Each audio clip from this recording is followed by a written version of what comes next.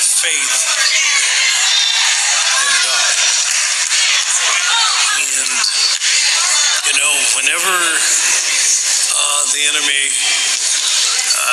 causes someone to be overtaken, we can put it on the devil.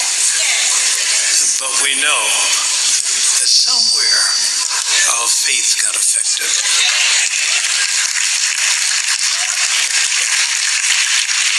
I just see how God is good.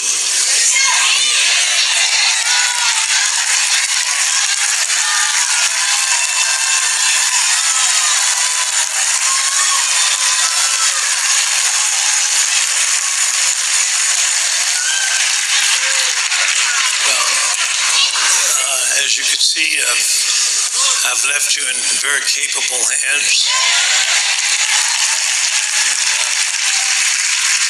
Dr. Bailey's here, one of my daughters out here, and she's bringing the word. It's just good. This is exactly 90 days from the day something happened and I was wheelchair bound.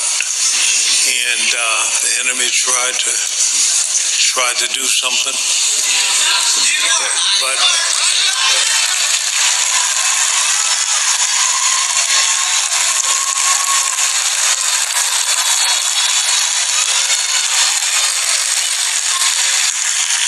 I'm here to tell you, keep the faith, because I'm on the front line.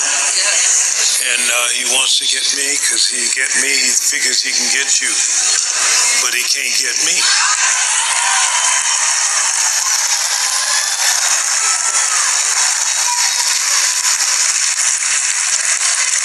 So I just thought I'd show up today and let you know that your prayers are working.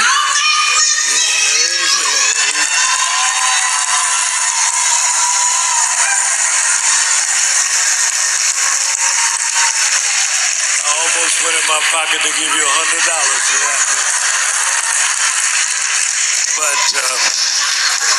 But yeah, no. Okay. Now, amen. Now,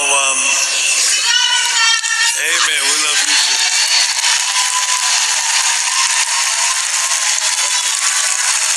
Y'all got to be quiet now so I can say what I want to say.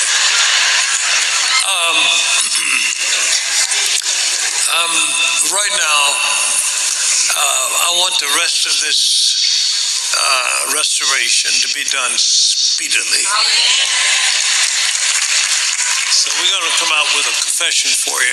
It's going to be on the site maybe tomorrow, maybe the next day. But here's some verses for you. First, if you can put it up, please. This is Isaiah 58:8. Okay? Ready? Read. Then shall thy light break forth as the morning, and thy health shall spring forth speedily, and thy righteousness shall go before thee. The glory of the Lord shall be thy reward. Amen. My health shall spring forth speedily. All right, I got another one for you in Luke chapter 4 and verse 39. This is when he went to Peter's house. Peter's mother-in-law had a terrible fever. Probably she's delirious. And Jesus came to the house. He rebuked the fever. Let's read that. Ready? Read. And he stood over her and rebuked the fever, and it left her. And immediately she arose and ministered unto them. I'm talking about there was no trace that she had ever had a fever. No trace. Now, there's another time in Acts chapter 12, and this is verse 5, and we'll start reading there and read through verse 7. Ready? Read. Peter therefore was kept in prison, but prayer was made without ceasing of the church unto God for him. And And when Herod would have brought him forth, the same night Peter was sleeping between two soldiers, bound with two chains, and the keepers before the door kept the prison. And behold, the angel of the Lord came upon him, and a light shined in the prison. And he smote Peter on the side, and raised him up, saying, Arise up quickly. And his chains fell off from his hands. All right.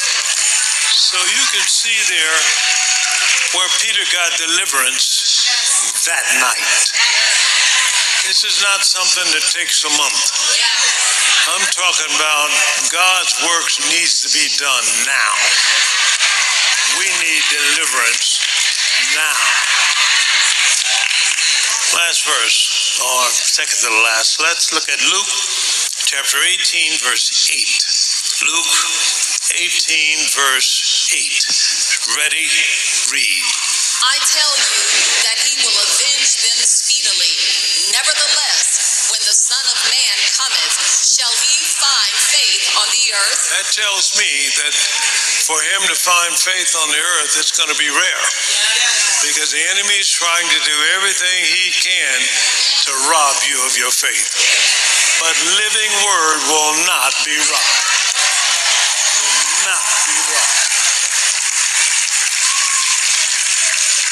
So let me give you the next verse. This is Job chapter 22 and verse 28. Ready? Read. Thou shalt also decree a thing, and it shall be established unto thee, and the light shall shine upon thy ways. So what we're going to do, we're going to make up a declaration. We're going to make up a confession. And when you say it, expect something to happen. Amen. So we're going to put this on the website starting. It'll be there by Tuesday. It'll be right there. I want you to get it, and I want you to say it every day. Say amen. Because it's time for me to get back.